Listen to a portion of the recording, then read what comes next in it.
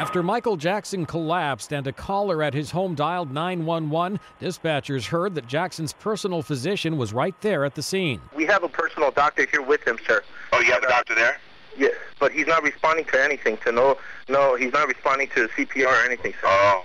The Los Angeles Times has identified him as cardiologist Conrad Murray. Police later towed his car from Jackson's rented mansion because they say it could contain medication or other evidence. But they stress Murray is not a criminal suspect. We do not consider him to be uncooperative at this time.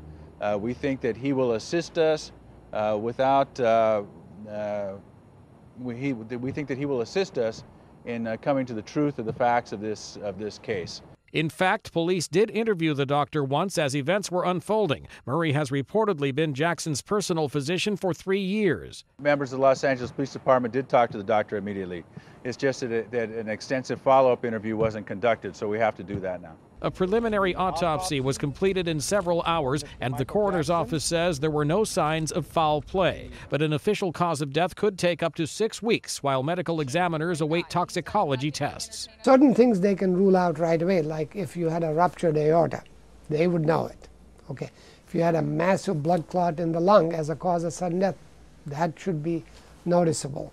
Or if there was a big scar on the heart from prior damage, that would be noticeable.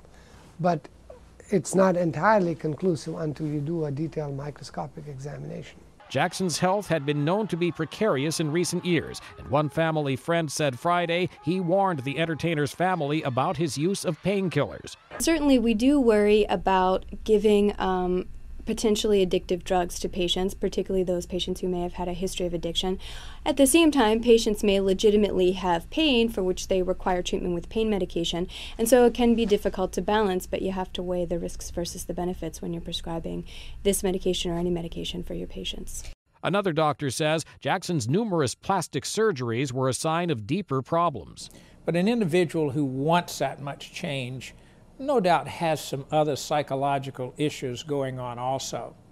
I think that the plastic surgery he had was just one manifestation of a lot of issues going on. The coroner's office said Jackson was taking some unspecified prescription medication but gave few other details. As fans worldwide continue to mourn, no funeral plans have been made public. Mike Gracia, The Associated Press.